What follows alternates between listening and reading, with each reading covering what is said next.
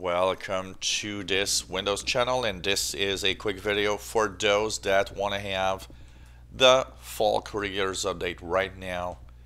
Maybe you've tried to download it from the Windows Update, wasn't there, and you really want to have it as soon as possible. So basically, Fall Creators Update started rolling today, this afternoon, October the 17th, 2017.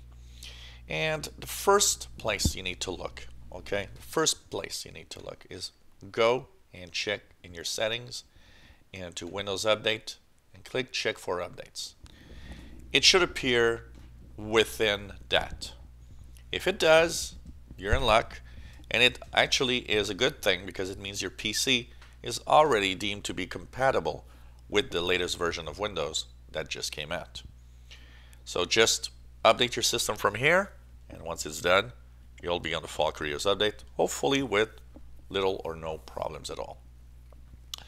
Now, it doesn't show up here, but you still want it. Well, head to the description below this video. You will have a link. It will bring you to this page.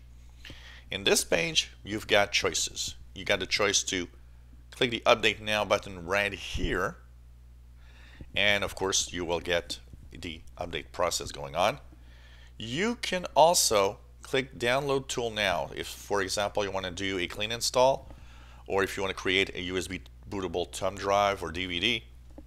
With that tool, you'll get something like this. Upgrade your PC now, or create installation media, USB flash drive, DVD, or just download the image file for another PC if you have multiple PCs to upgrade, for example.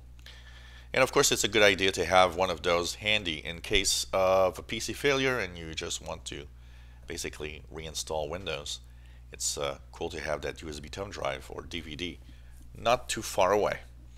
So that will, of course, help you upgrade this system. If using Upgrade This PC or Update Now doesn't work, create the installation media USB thumb drive, boot your PC with it, and upgrade from there. That might work if this upgrade within Windows doesn't work. And that's pretty much how you'll get Windows 10 Fall Creators Update right now. That said, some of you might be thinking, well, do you think we should do it right now?